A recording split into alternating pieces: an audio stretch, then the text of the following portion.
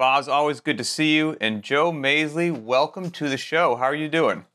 I'm great, Pat. Thanks so much to you and Boz for having me on. It's a real honor to be here. The pleasure is all ours. And, Absolutely. For the people at home who don't know you, I know that you're an affiliate owner from CrossFit Marshfield, but before I let you tell us a bit about yourself, Boz, why did you specifically want to have Joe on the show?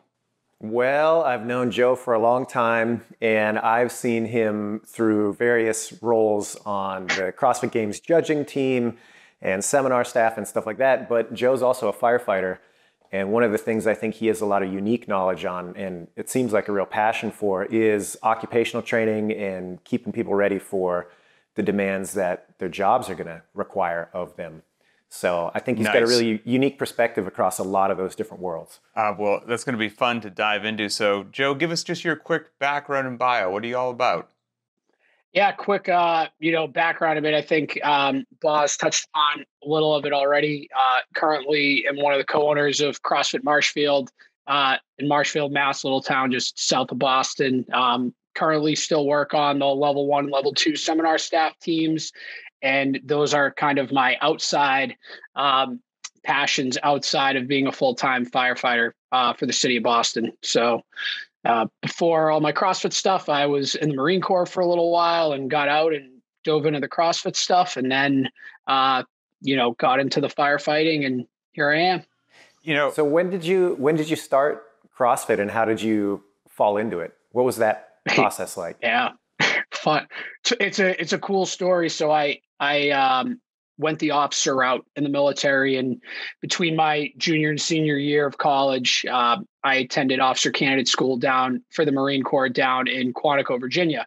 And one of my instructors had said, "Hey, I think you would really, really love this CrossFit stuff. I think you should look into it." And I'd already been kind of training that way. I did a lot of weightlifting, body weight and running, and kind of mashed them all together. So I had been dancing around the methodology for a little while, but the traditional gym that I trained at home had a few Olympic weightlifting platforms and some bumper plates and stuff. So I had been attracted to it for that reason, but they also had an affiliate inside of it. And when I got back from officer candidate school, I went up to the owner of the affiliate who was renting space from them and said, "Hey, introduced myself, told them I just finished OCS, and this guy, Dave Mesho, CrossFit South Shore, he was OG. I mean, he took his level 1 with Coach Glassman, and, I think he became an affiliate owner back in like 2006 or something. So nice. He was one of the OGs in the area. And first workout was Murph. So that was my that was so here's young Joe Masley coming out of officer candidate school thinking he's hot shit. Oh yeah, I just finished Marine Corps OCS, and just got absolutely leveled by that workout. It was like, I think I should keep doing this. So I never looked back after that. I was like, this is great. And just kept training and trained on my own a lot at school my senior year, and continued with it through the military. And, when I got out as well. How long were you in the Marines?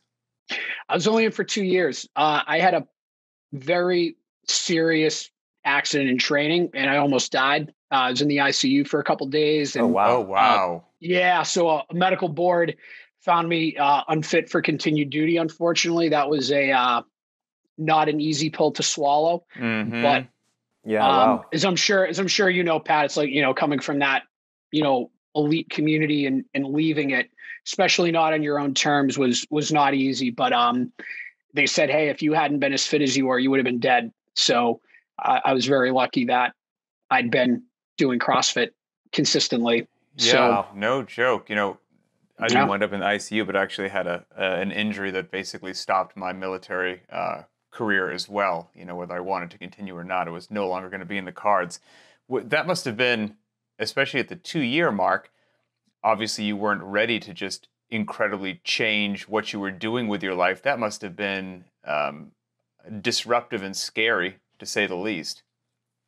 Oh yeah, 100%. But I think, luckily I had a very good network of friends and family members, and kind of fell into the whole, CrossFit scene. Luckily, that's where I put most of my attention towards. And even though I had a job in corporate America, I started coaching at CrossFit Southie in South Boston after I got my level 1, which is basically right when I was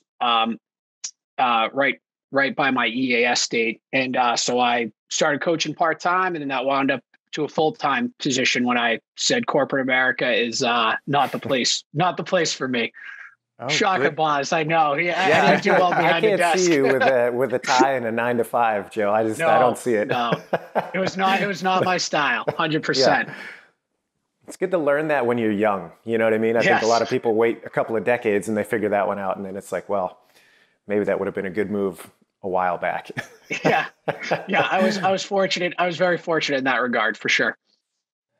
And so your injury, it doesn't keep you to this day, I assume, from doing most of the movements associated with CrossFit, or are there some things that are still just off the table for you? No, it was, no, movement wise, everything's fine. Oh, it was more great. of a, kind of systematic thing. And luckily nothing really has happened since that. So been very lucky. So how long did you stay coaching at the affiliate as kind of a transition from, left the military, wasn't really feeling the whole corporate life USA kind of a thing? How long did you do training as your full-time gig? 6 months. It was a short transition. Oh, wow. I got out of the military in January and started coaching part-time right around that same time. And I made the full transition, I believe, the beginning of August. It was actually, we went out to the CrossFit Games to watch, just, be there as spectators. And I came back and started at the gym full time. That's awesome. So it was a nice little transition. 2011, you said? 2011. Yep. Wow. Cool. And from there, what was the path? Because now obviously you are the co-owner of a gym. How long did it take from you working at somebody else's gym as a trainer to branching out and just starting your own thing? A long time. I was very fortunate. After about 6 months at working at CrossFit Southie, I got hired to work full time at Reebok CrossFit One, where Austin Maliolo and Denise Thomas were the head coaches, and Spencer Hendel was there at the time, and so was a few other really good coaches in the area, Lindsey Johnson and Caleb Diebolt, and later on we had a whole host of very, very great coaches and athletes come through that door. Everyone from James Hobart to Connor Murphy, Jen Smith, Kelly Jackson, Mel Lockerbie. I was really lucky to be surrounded by people that were way better than I was very early on in my coaching career. Man, that's awesome. So you start coaching, you're in with this early kind of Reebok crew. That's pretty inspirational, and obviously sets a pretty good template for behaviors to model, both on the coaching side and the athletic side. I know you dabbled with CrossFit competition a little bit as well. Yep. And then, so when did you start transitioning into CrossFit as sport to kind of CrossFit as supportive of your career, or how did you get into firefighting, and how do those things kind of mix together? Yeah, sure. So I got on the fire department in 2013, in September 2013. So it's been almost exactly 8 years since I got on. And so I competed at the games at the team level with the CrossFit Southie team in 2012. And that was when I started making the transition. I still trained, pretty hard, and I competed at regionals for a couple more years after that. But my training looked a lot different after that, obviously, because sleep schedules changed, stress levels changed, a whole host of things. I, used to have aspirations of competing individually, and those things were pretty much out the window. And it just became a little bit more like, hey, I enjoy doing, competing's fun. I liked the camaraderie aspect of it, and having some goals outside of the firehouse. But then I really started to try to figure out, well, hey, how do I train intelligently while I'm at the firehouse in order to not only keep supporting my fitness, but more importantly, support what I'm doing when I'm on, shift. And So also, I assume back then you had a bit more free time, but you didn't have 2 kids. Yeah, didn't have 2 kids back then, so a lot more you can free get time. a second or third session in the gym isn't that big of a deal. Oh yeah, it was So not. let's It was drill a lot into that a easier little then. bit, Joe. What can you outline what specifically some of those changes look like? Because I do think it's really interesting. The method of CrossFit is so broad, and there's so many different ways that you can kind of slice that pie. I think sometimes it's easy to just bucket it all together, and it's like, well, everybody's just doing CrossFit, and you're like, well, yeah, but the devil is in the details. So what are some of those things that you modified specifically as you started transitioning towards a busier life, more occupationally fit focused? Mm-hmm. Yeah, so I think especially now, then I still trained on shifts a fair amount, and I really try to stick to the 3 on 1 off schedule. And so when I was at the firehouse, I believe the episode when you guys had Stefan Roche on, he spoke to this pretty eloquently about athletes training in season, and how a long time ago there had Coach Glasswood had either given a seminar or wrote a paper about saying, hey, when you're in season, you should just kind of train at meh intensity. Mm-hmm. And so when I'm at the firehouse, if I'm training, that's how I usually train. Is I dial things back a little bit. I add in rest intervals. So I'm never really at my threshold for very long, if at all. Because and why? Why? Well, it's a good story. You learn from your mistakes, right? So I already can't wait to hear this.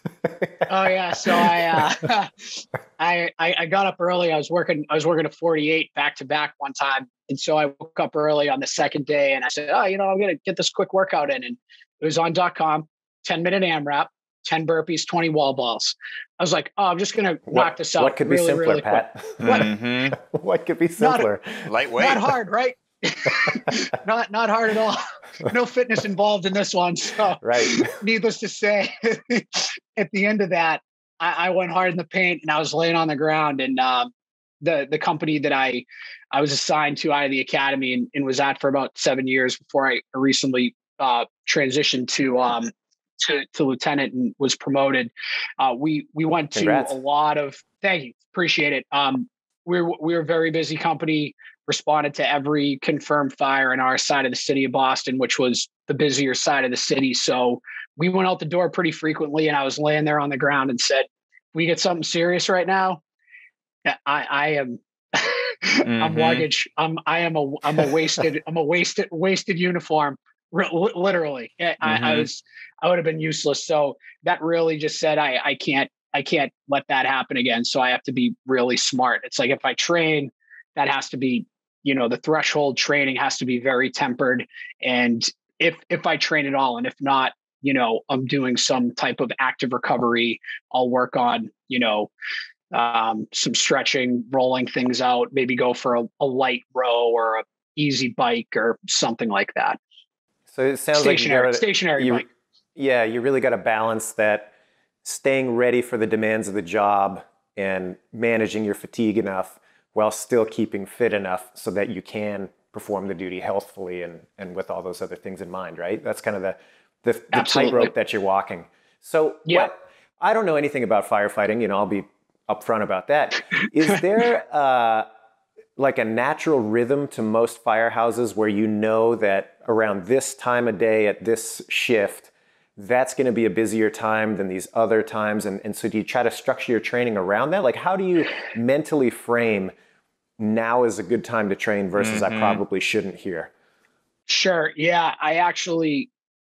It used to be in my old firehouse, at least, the mornings were consistently more quiet. So sometime between that, our shift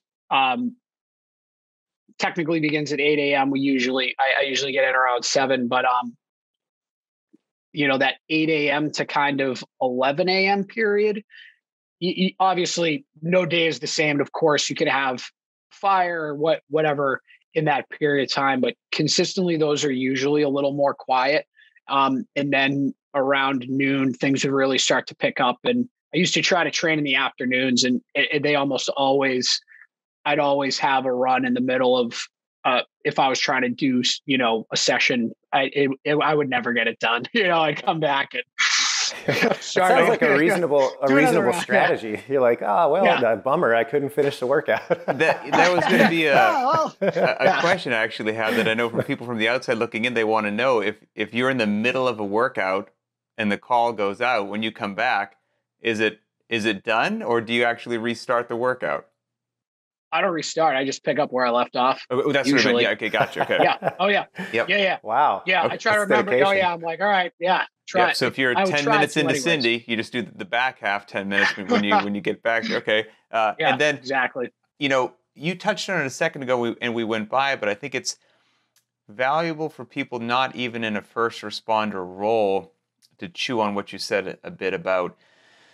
That you'd maybe ratchet down the intensity a little bit, or do an active recovery or whatnot. And Boz and I have touched on this before, as have plenty of other people, that, I had the impression when I first got into CrossFit, it wasn't CrossFit's fault. It was my lack of a nuanced or sophisticated understanding of the methodology, that if I'm doing CrossFit, that means at the end of every workout every day, I am non-communicative, puking on the ground, non-ambulatory, and that is how you do it. And if I didn't do that, well, then I clearly didn't go hard enough. And again, I'm sorry that I ever felt that way.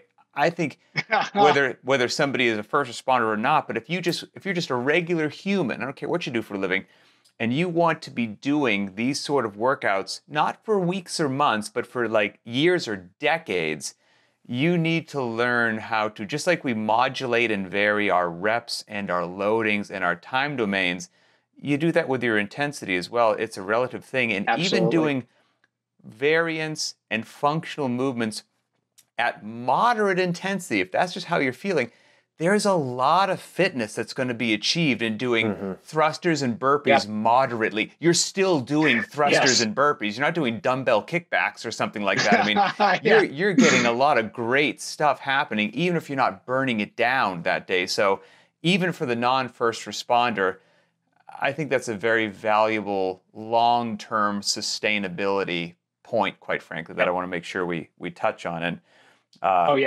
One final question before I throw it back to Boz about just like specific firefighter workouts. The classic one is that you're right in the middle of something. You just punched up the 15th thruster and Fran, then you got to stop, right? And then when you get back, what do you do? The other one is, do you have to work out in your gear all the time, right? To get fit and actually be ready to be on scene. If you're wearing however much your gear weighs, does working out not in your gear, not on breathing apparatus translate, or do you have to do all of your workouts in gear? What's your take on that?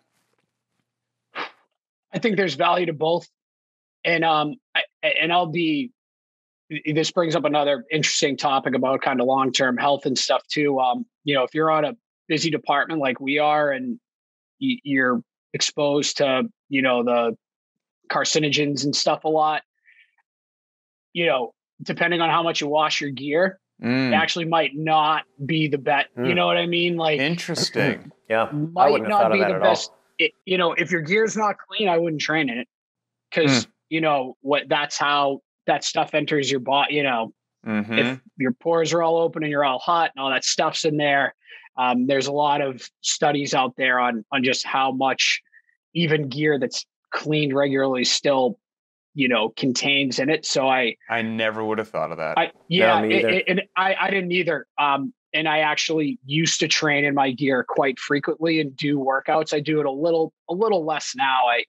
But do I still do it? Yeah. And it's more, not so much as like doing a workout in my gear, but more so like, hey, putting my gear on and, practicing some type of skills that are related to firefighting. Okay.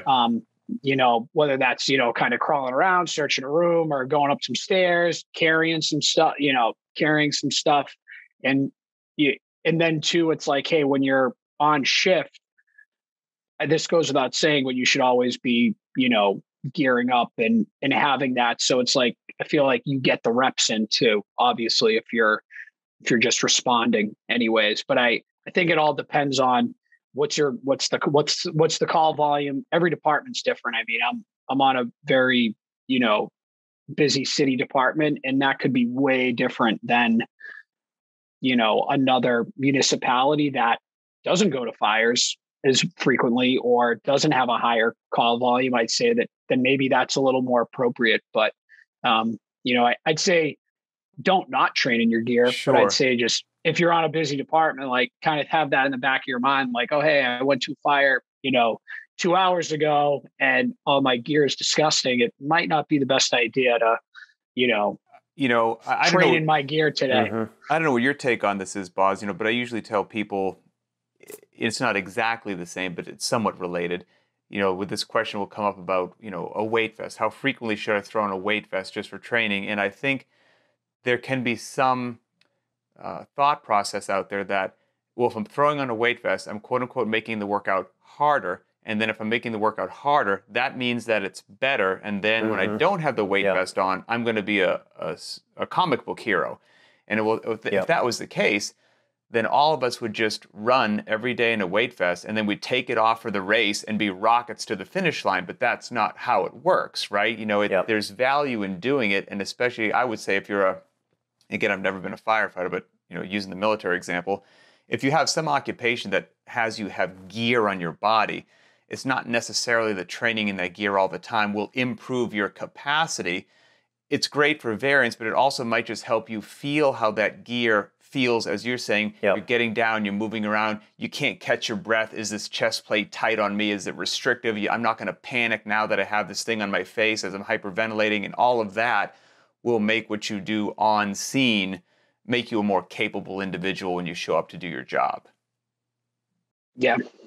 Yeah, to me, I with as far as weight vest training and stuff like that, I agree with you, Pat. I think it's more of a minimalist approach. It's a once in a while sprinkle on top. I think you're going to get the most benefit out of it that way.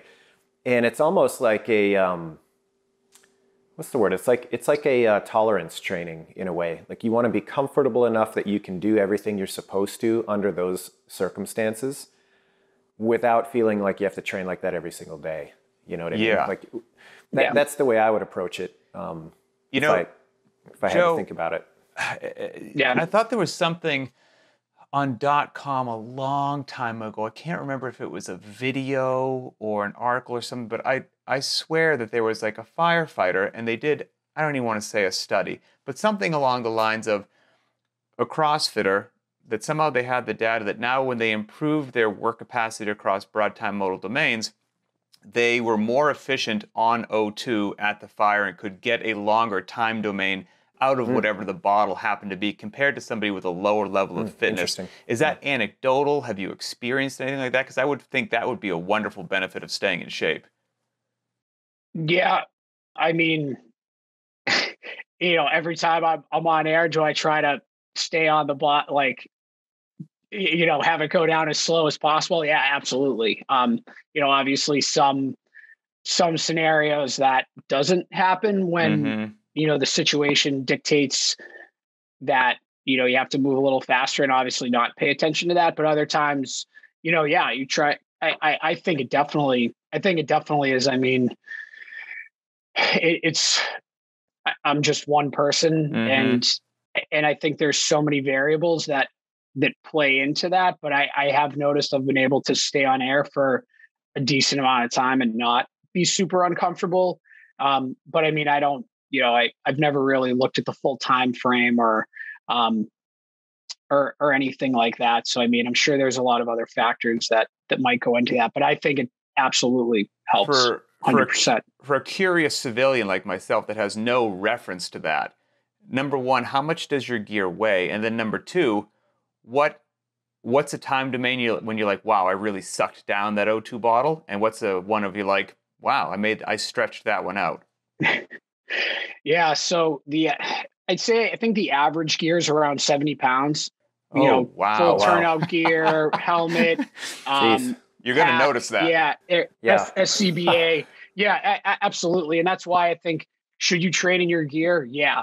And be, like Boz said, be I know I'm paraphrasing this, but kind of functionally comfortable with your tasks wearing that. You don't necessarily have to do it every day, but you should be able to, do all those individual tasks. As for, time domain, like if you're in a building doing some pretty hard work, whether that's, carrying somebody out or, pulling down ceilings or, punching holes in walls and stuff like that. I mean, if you're really working hard and it's like pretty intense in there, I mean, you may have at most 20 minutes, okay. And I'd say that that's for kind of the, but it under normal circumstances, if you're walking in there and, that depends. Like if you're, we call it being a first do company. Those are the first people on scene, and they're usually the ones that are, have a more stressful scene to deal with than the companies arriving after that are there supplementing them. So I've got kind of a related question around stress. And I think this is something that, can be given some lip service when you talk about fitness. People kind of throw it into the mix in this nebulous way. Oh, being fit helps with your stress response, yada, yada. But to me, I think there's kind of two distinct pieces of note there. Number one, the unfit individual is going to return to baseline a lot faster after a stressful experience. So for example, I have a near accident on the freeway with a car that's not paying attention. They almost hit me head on. I get startled, my heart rate accelerates, there's a little adrenaline surge there. But my ability to return back down to baseline is improved dramatically because I'm fit. The unfit person is going to have to deal with the after effects of that for a lot longer. And then the second end of that coin is just general stress management. If you have a lot of things going on in your life or you're under intense circumstances, being able to blow off some steam can be really important. Obviously, firefighting is going to have both of those scenarios as a part of basically your daily existence, right? So can you speak a little bit about stress management and staying fit? Yeah, absolutely. I mean, stress management, number one, obviously, the exercise is super important. I mean, I think if the statistics out there for firefighter line of duty deaths, number one is still heart and is still heart attacks. So I think I think it's the same for police officers as well. Yeah. So, I mean, I think that just speaks, to your first point, pretty straightforward from a straightforward perspective. So it's really important from what I do to try to manage that. Obviously number one is workout. I usually try to work out the next morning after, like if I go to a pretty legit call or a fire, like I try to work out the next morning and just try to, flush everything out. Or if it's, I have something in the middle of the day or early on, I try to work out in relatively close proximity to that, and not smash myself, but move and sweat and everything like that. But get like kind of a natural reset almost, right? Yeah, exactly. Just kind of flush the system and sweat it out, I guess, is the non-scientific, explanation for that. But outside of that, I really have paid a lot more attention to, nutrition. It goes without saying. And I mean, this, CrossFit and GPP and what we're looking for out of our program crosses through so many different disciplines. And, it's really important to, try to have my lifestyle stuff dialed in. Number one, first is nutrition. And then after that, just trying to figure out how to optimize my sleep habits. And so those don't get disrupted at the firehouse, do they? No, never. Never. And I'm not one to say that that gizmos or gadgets are the end all be all, because, like, let's face it, it comes down to ourselves. But I do think there's some utility in some tools. And I got a Whoop strap years ago because I was interested in what my sleep looked like at the firehouse and how to optimize that and see what habits were and were not effective. So some things that I found just effective for me are, trying to sleep at a set time. Like if I wasn't out for a run, it's like, regardless whether at the firehouse or at my house, go to bed, be in bed by like 10 o'clock.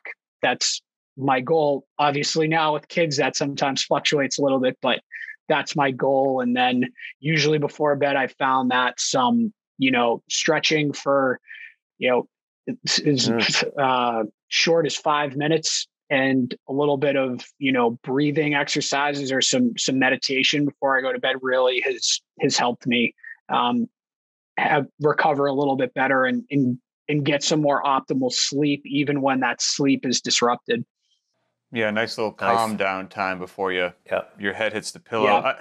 Yeah. What shocks me, and maybe from a civilian perspective, I'm wrong. From what you have described, I don't understand how somebody could hear what you do for a living, being on bottle, putting on 70 pounds of gear, having to respond whenever the call comes in, maybe back to back, everything's disrupted, up and down flights of stairs, drag somebody out, rip down ceilings. I don't understand how anybody could be involved in this occupation or line of work and be like, you know what?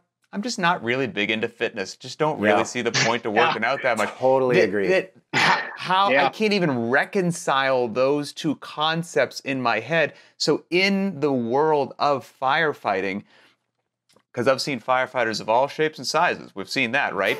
Do we? Sure, diplomatic of you, Pat. Some that look like some that make the firefighter a calendar every year, and some that didn't quite make the cut. Let's go ahead and say that. They would have been the 13th month. I'm right, sure. Exactly. Yeah. Is there a culture of physical fitness and readiness, which to me would seem so obvious, or does it change from firehouse? Is there an old school mentality that's changing? What's the vibe from your perspective? Yeah, I mean, it varies house to house, and I think generation to generation. And I don't think there's really one answer that can perfectly gloss over that. Is that it's situationally dependent. I think that the younger generation and that has more knowledge and education and how important it is values that a little bit more. But I think regardless of what the background in that education or experience, regardless of that, if you care about fitness, you just have to lead by example. And I think that's kind of the best answer I could have to that is it doesn't really matter what the culture is. Like if you know what optimal versus not optimal is, you should try to live that more optimal way as much as possible. And I mean, guys have looked at me sideways when I, come in with the scale at the firehouse when I'd be weighing and measuring my food. And I'm like, just go ahead of me, guys. I'm the weirdo, like whatever, Right. You just gotta own it. Yeah. I'm sure they also see just make fun of myself. Yeah. I'm sure they also see, what that yields on the other side. Sure. Is there a physical readiness or any sort of annual test to make sure that people have some sort of baseline level of proficiency? Not currently on our department, but every department is different to that respect. Gotcha. Okay. And to get back to something you said, Joe, and I think that this is so true in almost every aspect of life, regardless of what your profession is, regardless of, the community you find yourself in, is that the best thing to do is lead by example. I'm a firm believer that is the case for most situations. So that being said, let me put a little pressure on you then. What is it that you do to try to lead by example? And as an extension of that, what do you think are some easy steps that other people that find themselves, in a firehouse or at a police department or at part of their military unit or whatever, anybody that requires fitness to do their job and keep them safe, what is some advice you could give to them to lead by example? And what have you found that doesn't seem to work? I think if you try to tell people that you have all the answers, that will not work. That will not bode for you. That will not bode well for you. Yes. I have not tried that, and because I know that would never. It's been my never experience, work. especially as like a younger, like junior member of a team. If you just tell people that you've got the way, and that you know, kind of talk down to them a little bit, that's usually pretty helpful, right? Yeah, usually goes over well. So I've been one of the junior guys, because most of the guys in my firehouse I got appointed to were far senior to me. So I was a junior guy for a really, really long time. And I even now, you know, I'm still one of the younger guys, relatively speaking, on our job. So I'd say that I bring my lunch mostly every tour that I work. So, you know, when guys see me eating, they see, you know, because everyone sits down at the kitchen table and eats. So they always see what I've brought for lunch at, you know, at dinner time. Mm-hmm. You know, I'm always, I'd say this, like, I'm not one of those guys that's like, oh yeah, I'm out of the meals. Like, that's not a thing. Like, if it's spaghetti and meatballs and there's a side salad, like, I'll just eat more meatballs and side salad, and, you know, have a little bit of spaghetti, you know. And there's, I think that there's, you can do both of those things, be respectful to the guys, and also have intelligent conversations about why you're doing what you're doing, and be more educational versus kind of dictational, if that even makes sense. But for sure. So when you're working out, do you have like an open invite? Are you public about like, hey, I'm about to go work out, anybody want to join me? Do you do anything like that? And if so, how's it been received? Yeah, like I said, most of my experience has been at my last firehouse. The new, where I am right now, I'm filling in a little bit, and you know, different. It's has a little bit different culture than the other one, but the last group I was on, we were together for almost, maybe four or 5 years. We worked out together quite frequently. Awesome.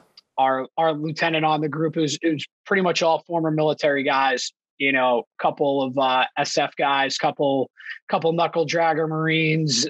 You know, I include myself in that, and you know, so we trained together pretty frequently. And even if we were doing, different things, I did some group led workouts for a little while.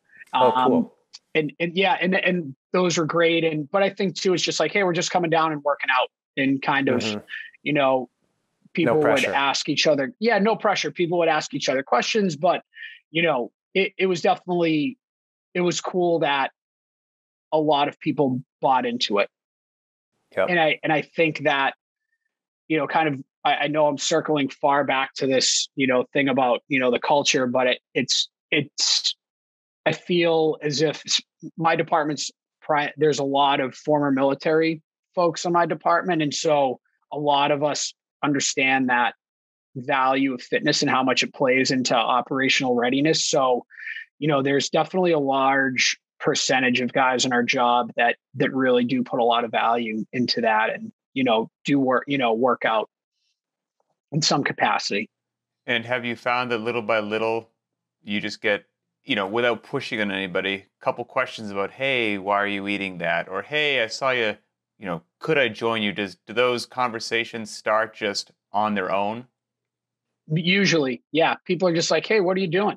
Because if you're not standoffish about it and not very aggressive about it, and you're just kind of like, oh yeah, man, I'm just doing my thing, and be as nonchalant and as humble about it as you can, that people naturally kind of start to ask you that stuff. And I've had some really good conversations with some of my coworkers about, you know, everything from nutrition to, hey, what do you think I should be doing to get some more strict pull-ups? And, you know, even if they're not doing CrossFit, it's, you know, it really runs the gamut. And, you know, they're great conversations. And, you know, some of the guys have, you know, actually given me some good feedback. It's like, oh, hey, I, you know, stopped putting sugar in my coffee. Like, let me, you know, it's cool. Mm-hmm. Let me put on my armchair psychologist hat for a moment. And, you know, this is coming from a Canadian kid that grew up where our idea of a military, where I grew up, is we had an Air Force base close to my hometown. And it was literally, I think, one jet behind a chain link fence. Like that was about my exposure to these types of communities, so obviously through CrossFit, I've rubbed shoulders with people from those types of backgrounds a lot more than I had in my younger life. But anyway, all that to say, I'm speculating that there's a certain amount of vulnerability, even in like a very kind of, I would say, predominantly masculine and kind of macho environment that can really be difficult for people to overcome if they're talking about things like health and fitness. And maybe I'm reading that totally wrong, but I think it's probably compounded in a situation like that where you have a guy at the firehouse or in a unit who, he's supposed to be self-sufficient. He's supposed to know how to take care of himself. And so the very act of asking, hey, what are you doing, is kind of like a soft prod to see if this is safe territory to explore. Does that way off base, or is that kind of consistent with? Yeah, I mean, I think yes and no. I think too, I think a lot, I think it just, again, it depends, but I think what it mainly comes down to is trust. Like, hey, do your guys trust you? And that is obviously something that is earned through a whole gamut of experiences and situations that, fitness is, just a small percentage of. Yeah. So I think it's just, I think it's, hey, are you an approachable person just in general? Are you the guy who comes in and says, hey, what's up, man? How you doing? Or are you the person that just comes in the morning? And I mean, I don't think it's unique to firefighting. I think it's, Sure. I think it's, yeah. I think it speaks to, really whatever profession you're in. And, I've had some, very valuable conversations with some of my, coworkers on the fire department. And, we shared a lot of personal things together and gotten through some things together. And I think too that, on the surface that might seem like it's the case, is guys are more closed off, but two, I think working in professions like that, the men and women they're in those professions obviously will help each other through other situations that they're going through too, if they trust one another, because you're in close quarters, for, days at a time. And it's important. Yeah. Well, that's, one of the critical aspects of just having a happy life, but especially in an occupation like yourselves, where it's not hyperbole to say that your lives are in each other's hands, like literally. Yeah, right. And anything you can do to build trust, to build effective communication, to build a tighter, more close-knit team is only going to help. And that's probably one of the intangibles that anyone who's done CrossFit knows that occurs, but it's tough to scientifically measure that. I can tell you that your deadlift improved, but building a team, there was, again, somebody that was interviewed on CrossFit, and I think it was an older Marine. I was just talking about leadership and building teams, and he oversimplified it into, if you want to build camaraderie in a team, it's a combination of laughter and suffering, both together. And I think that encapsulates it so well, and you get both during physical fitness and exertion and CrossFit, and your guard gets down, you become vulnerable, you poke fun at each other, you're suffering together, and all of that, I would assume, is going to make that firehouse a tighter unit. When they show up on scene, everything's better. Yeah, absolutely. Well, I've got one more question, Pat. This is kind of my last curiosity here. Take us out, man. Take us out. Okay. So my last question, Joe, is like, you've kind of had this really cool transition from, dabbled in CrossFit on your own. You're young and fit. You got into the competitive aspect of it. You got into a career that really demands that you stay fit, kind of shift your training to that side of the spectrum. So during that kind of process, which is obviously years long, can you pinpoint anything that you've changed your mind about? Like, what was something that when you started CrossFit, you were like, well, this has to be the way that I go forward. But now, you fast forward a decade and a half and you've got kids in a different career path. What's something that you changed your mind about? It's definitely what Pat talked about earlier is it's like I have to hit every workout as hard as I possibly can at, maximal intensity, and that there is a, maximal intensity and high intensity are total opposite ends of the spectrum. And I think that is, one piece of it, and the other piece is how important recovery is. So hold on. For clarity, you used to think that it was super necessary to, and now you've strayed away from that, myself. Right? Okay. Yes. And now do I still train really, really hard when I'm outside of the firehouse? Oh yeah, absolutely. Sure. Would I say that I still, hit maximal intensity on a relatively regular basis? Yeah.